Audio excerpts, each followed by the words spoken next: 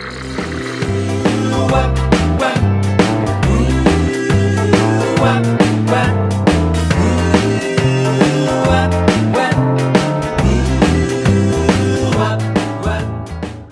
guys, this is Katie with Vintage and Vinyl, back with another great video for you today. And in this video, we are going in one of my very favorite antique stores, AVONLEA Antiques here in Jacksonville. They are a huge place, so I'm going to flip the camera around and show you how large their building spans, because it is a massive place. So we'll probably have to take several trips here, but man, oh man, do they have some fabulous things. So let's take a look. All right, guys, so I just want to show you how big this antique mall is. It spans from this end all the way to the other end over here. It is absolutely massive, and this is the kind of store that you almost need a good chunk of the afternoon, if not all day, to go in, because there are so many wonderful things to see. They've got everything from mid-century modern to antiques to just beautiful chandeliers. It is a great store, great customer service, and as you can see, given that this whole building is full of antiques, there is going to be lots to discover. So this is one of my very favorite booths here at AVONLEA Antique Mall. Now, I love this guy's booth because he has the coolest collection of vintage. And check out those antique Jello kites. Wouldn't be Vintage and Vinyl if I weren't showing you some Jello. Now, I want to focus in here on this box of old photographs. Now, this gentleman finds some of the neatest photographs, and he prices them so reasonably at only $1 a piece. Now, I look at these photographs, and I probably wonder the same things you do. Where did these people come from? What were their lives like? Who are they? And how did this gentleman get this particular photograph? Well, after cleaning out my grandparents' house, I slowly realized that from the 1950s through about the 1990s, we had multiple copies of each photograph, and I think that kind of explains how sometimes people end up with a bunch of photographs like this because they were duplicates. Now check out this Victorian stereoscope card. Oh my gosh, that is really cool. I don't have a stereoscope viewer, so I couldn't really look at it, but it's just amazing. And look at all of these postcards and that little happy baby. Oh my gosh, he's adorable. And look at this card. Now, that's interesting. Whose house was this? Where did they live? Is that snow on the ground? We're not really ever going to find out, but it's super cool. And check out this Piccadilly postcard. This is from the Piccadilly Hotel. Now, I'm noticing the Empire State Building, so they must have had a location in New York City. And, oh, I just love the graphics on that. And, of course, I love all of these old postcards here. That one features some sort of a barn. I'm not sure where that is.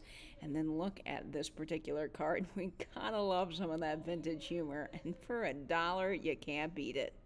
Now, as you can see, this guy has a wide variety of things, including some really amazing old cameras. This is a Jiffy Kodak camera here, and if George is watching this video, I know he'll be able to comment and tell me when exactly this camera is from. But for $30, I felt like that was a really good deal. These cameras were priced extremely reasonable, around $30 a piece. I can't tell if they're all working, but I still think for that price, for a display piece or for something for flat lays, they're just really fabulous. And this guy always runs a 20% off sale, so the price would be even lower on these. And I did end up picking one of these up for my personal collection because they're just so fabulous. And the prices seemed so good. I checked them all over and found the one that I liked with the best design, because I plan on doing some flat lay photographs, and I want to have these cameras in the photographs along with some other really cool objects. Now, check out this table here. He has got some amazing matchbooks. Now, I'm not a matchbook collector, but I do love advertising, so I really was taking some time to go through here and see if there was anything that I couldn't live without, because they were just 50 cents each, which you can't get much better than that with vintage matchbooks. And check out these trains, and oh, I love old keys. You can't beat an old key. So this is more of this gentleman's booth that I love so much. He's got smalls and advertising everywhere. There's always something to delight the eye. And look at this spotless ice cream container. I mean, this was a time when ice cream came in wonderful containers and medicines came in really cool old glass bottles. You just can't beat some of the advertising from back in the day because they had some of the coolest graphics. And our advertising now is pretty boring in my opinion. I'm sorry to all the graphic designers out there, but you gotta love something like this gun oil. I mean, it is just super cool. And for $8, what a steal. And look at this flavoring cream. Don't you wonder what was in it? Probably something that wasn't too safe, but I love the paper label. Now, I do collect these record cleaning brushes, but I like the ones that have some really interesting graphics, and that one was more plain, so I left it behind. And I want to point out the Shirley Temple picture in the back, because my grandmother actually had this. So the tour of cool things continues in this guy's booth. Now, this is a piece I'd been looking for a long time, and $19 was a very fair price on that. However, I ended up leaving it behind because I'm on the hunt for one of those tire advertisements with the glass insert. That would have been an ashtray that had the glass insert, advertising some sort of tire or automobile company. I just love them. They're so cool, but I will find one with the glass insert that does glow under the black light. Now, this guy also had a really cool collection of antique Northwood glass, and I love that base color there, and the iridescence on all of these pieces are just stunning. These are in wonderful shape. They are Northwood, and I love the pattern on that. And again, look at the base color. I don't see a lot of that orangey base color in the carnival glass, at least around here. And I love this stretch glass piece. Now, these were priced a little bit higher, as I think they should be, but you still get 20% off because this gentleman always runs sales. So if you collect Northwood glass, really, I think that's a fairly decent price. Now, look at this little stack of goodies here. Oh my goodness, there's so many fun things. I love this for barber shops here, sanitary barber shops. And then look at this little piece, Jim Cobb for sophomore class secretary. What a fun piece for just $1. Now, my favorite piece is coming up next, and this is for an Easter dance. And look at the little bunny. And guess what it is? It's an ink blotter that somebody used, and good old glycol. Nice little booklet there. Back in the day when they gave booklets away like that so you could keep your notes in.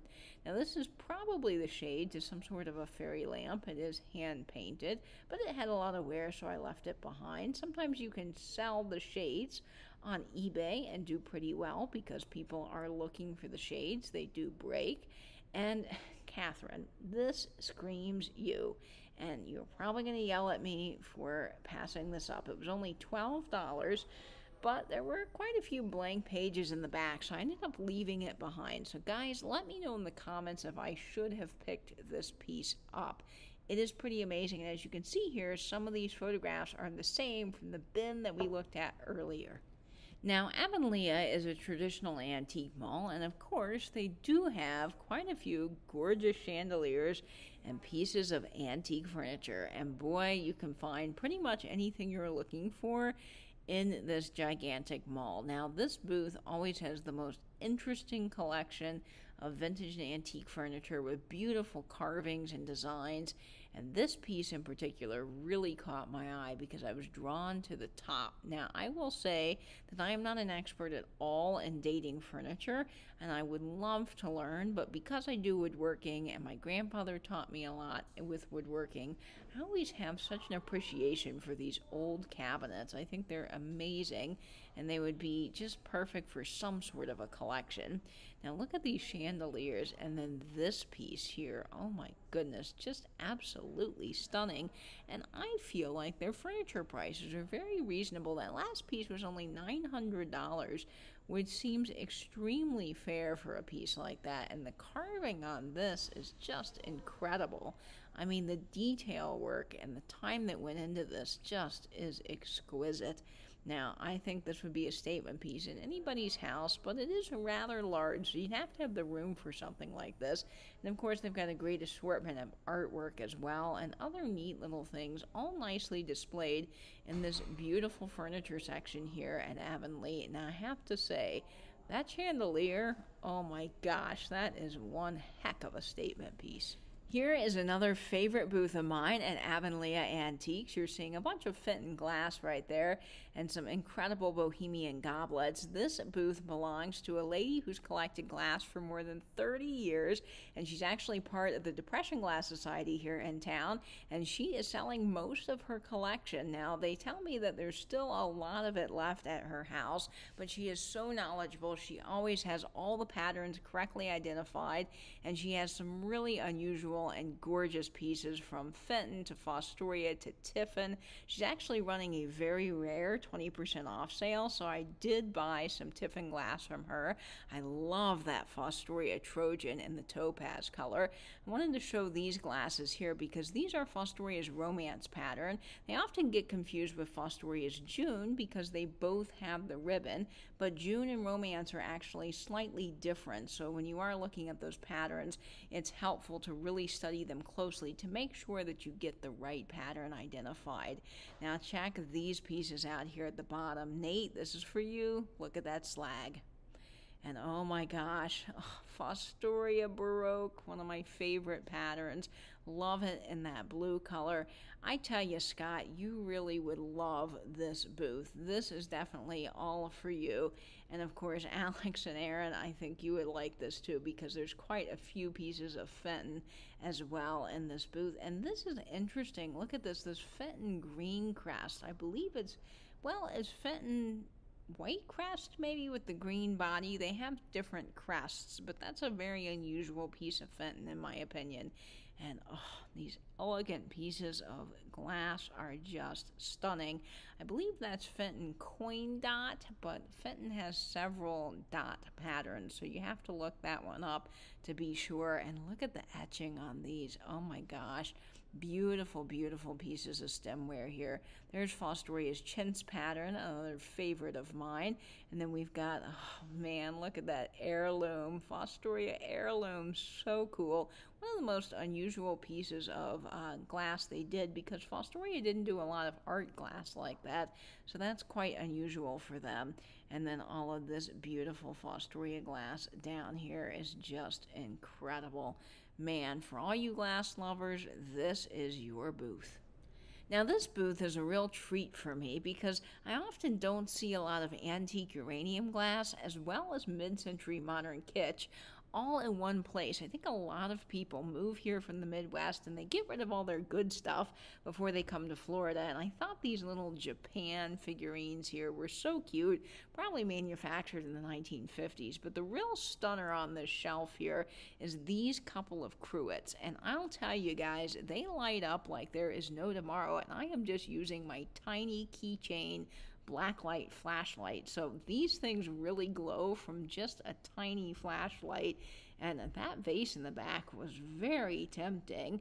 Now I do love sherbets, but I have so many sherbets so I can't buy any more at the moment. I love these swans because these remind me of my grandparents. There's a photo of my grandfather, Papa, listening to records, and he has one of those on the top of the record cabinet, so I always have a connection to those when I see them. And of course, check out all these amazing barware pieces. I think that's Fenton coin dot. Now, this is the same booth that had those wonderful uranium glass cruets, and I want to highlight more of this person's booth because they do so many things incredibly well. One of the things that I love about this space is that they actually display everything so beautifully. They don't have things all piled up on top of each other or just jumbled into a heap. And while that can be fun for ephemera pieces or digger type items, it's not so good for delicate mid-century modern glass or beautiful porcelain. So this person really displays everything so nicely, and you don't feel like you're going to shatter everything the minute you turn around. The other thing that this person does really well is they always run 20% off sales, and that keeps their booth fresh because they're able to sell a lot of items and move new things in. And I frequent this mall a lot because it's one of the only better antique malls here in Jacksonville. We have about 3 of them that are really good that I consistently shop at, and a lot of the booths sometimes are often the same, so I don't even bother to go back to them because their prices are so high and nothing moves. But this person here runs sales, a lot of things go in and out, and he or she where they always have great items available for sale. And I know that this is a booth that I can consistently get good mid-century modern pieces at for my sales, and I really do enjoy shopping this person's booth. I mean, just look at all that gorgeous glass. The mid-century modern kitsch continues in this fabulous person's booth. Look at these UNESCO Japan anthropomorphic planters. How cute are these? Probably something you don't see a lot of. And then look at this guy. Is he a peanut or a lion? No, I think he's definitely a lion. He's Ralpo. He is a lot of fun. I love his yellow hat and his little fun shoes. He's just fantastic.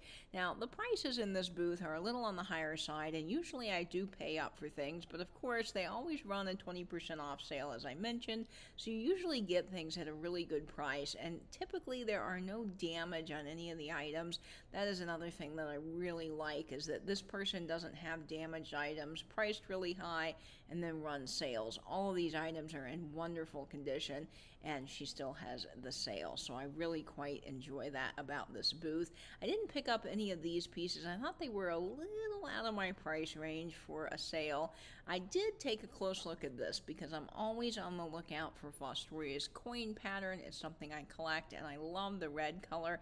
I was trying to determine here if this is actually an original piece of Fostoria coin, but after holding it up to the light, I do believe that is the blood color that Lancaster Colony Company did back in the 70s and 80s, so it is a reproduction piece, but it's gorgeous. And of course, I had to take a picture of those butterflies and send them to Angela Marksberry to see if she wanted them, because she does love her butterfly pieces. There is just some amazing stuff in this booth, and I think anyone that loves mid-century, loves kitsch, and loves whimsical and fun will really enjoy all the pieces here in this booth. And of course, I'm always looking out for all of my fellow angel collectors. I didn't see any that were at a really good price. I did end up leaving them behind, but if you're a collector, you could totally pick these up. Ah, yes, good old Neil the Frog. Gotta love some Neil. He's just classic kitsch, classic fun.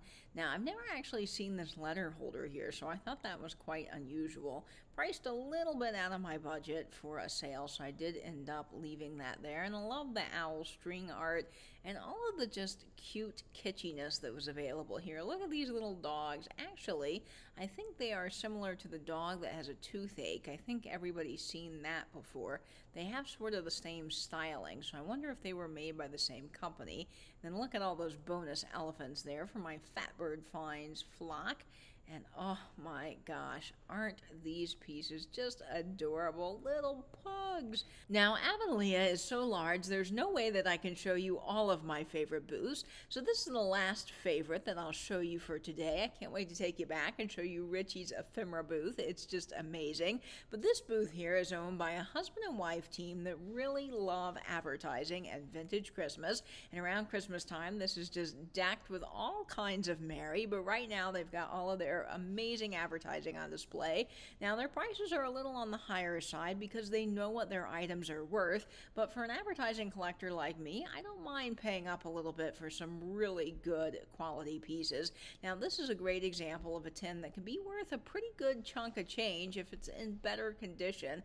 You gotta be on the lookout for that Black Beauty stove polish, and of course, old advertising often gets passed up, but it can be valuable. So make sure at those estate sales you are looking up tins, making sure you have originals, and checking them out, because you never know what you're gonna find. Well, guys, it was so much fun going in AVONLEA. They just have some amazing things, a lot of variety there, which I really like. Everything, like I said, from mid-century to true antiques to just beautiful glass. I love that lady's booth with the glass, and then that mid-century booth with all of the Viking birds. Holy cow! I don't think I've ever seen so many in one place at one time. It was just absolutely amazing. Now, I didn't pick up a whole lot from this shopping trip simply because things were a little bit more at the retail price, not something I could really pick up for a sale. However, I did buy two things. One is friend mail, so I won't be showing that. I want it to be a surprise for the recipient. The other did come from that booth with all of the Viking birds. They were running a 20% off sale, which I think that lady does quite a bit to attract people to buy more of her items. And I thought with the 20% off discount that this would be a great buy for a future sale. So I went ahead and picked it up. I did pay up a little bit for it, but I think it will be worth it. And I'll do it as an offer up so more people have a chance at winning it. So this is what I got. I was really excited to pick up this whole mid-century modern deer planter. I do believe this is from the 1950s. It is marked whole. It's in absolutely perfect condition. Now this is going to be a little larger to ship, but I am up for the challenge. I just thought this was such a great piece, and it is featured on the front cover of my whole pottery book. So I can't wait to learn more about it and do some research through that book when I get home. And of course, guys, before my next video, I'll be seeing you over on Instagram at vintage_and_vinyl. And I hope, as always, that you will stay safe, and pinch YouTube. Bye-bye, everyone.